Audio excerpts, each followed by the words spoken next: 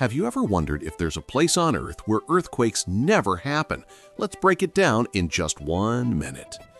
Earthquakes usually strike along tectonic plate boundaries, the edges where Earth's plates collide or slide past each other, so places far away from those boundaries are the safest. First up, Australia. It sits right in the middle of a huge tectonic plate, making it one of the most stable continents on Earth. Big quakes, almost unheard of. Next, Northern Europe. Countries like Finland, Norway, and Sweden barely feel a shake because they're far from any active fault lines. Then there's Africa's Sahara region and West Africa, ancient, stable land where the ground barely stirs. Even Antarctica, despite its icy conditions, is one of the quietest places seismically on the planet.